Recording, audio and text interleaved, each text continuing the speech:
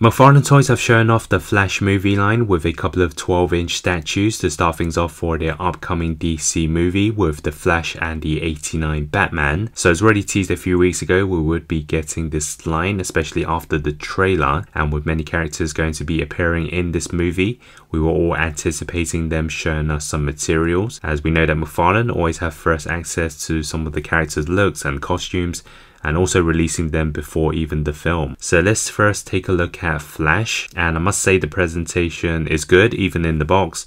I know it's a statue already in a set pose, but you can see some of the effects that will be included around the arms and legs. And I don't think anyone would be keeping them in the box, but I think you really need to take them out displayed to really get the best out of it.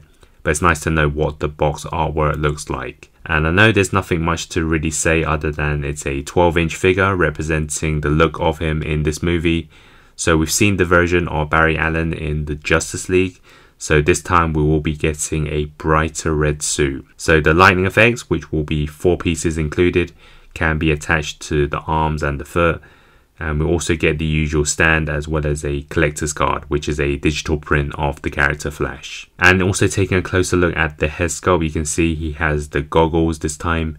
So overall, I think the likeness is on point, and it's really a pose we expect, so Flash running at the speed of force. And then it's the big one, Batman 1989. The statue will be the other release, and there's little introduction needed for this. Of course, the nostalgia of Batman, meaning anytime there's a release of this particular one, is going to generate a lot of hype and anticipation. So it's a full jet black look we'll be seeing in the film.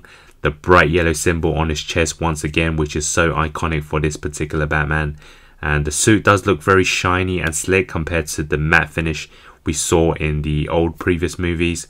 I'm not sure if this will be in the film, as based on what I've been seeing in the trailers and photos, it didn't look like to be that shiny, but maybe it's only for this statue. A hard cape is used for this, as expected for all their McFarlane Batmans, and in terms of the likeness, it's not perfect. I feel they could do better with the resemblance, but that symbol in the middle certainly helps.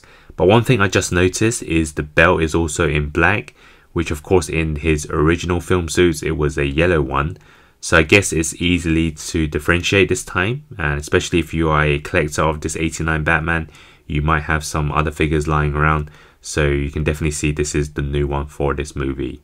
In terms of the accessories, don't forget it is just a statue, so we won't be getting much, e.g. any interchangeable hands, and there's not even a Batarang in sight, but it is just Batman in a ready to fight stance, as well as the stand and the collector's card.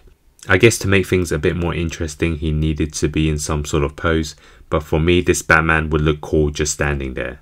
So both figures are up for pre-order. I believe the actual figure weight will be shown very soon to promote the movie, so I expect them to have Flash and Batman once again, and the other releases being Batman, Supergirl, Zod, the alternative Flash, and maybe some of the vehicles like the Batmobile and Batcycle.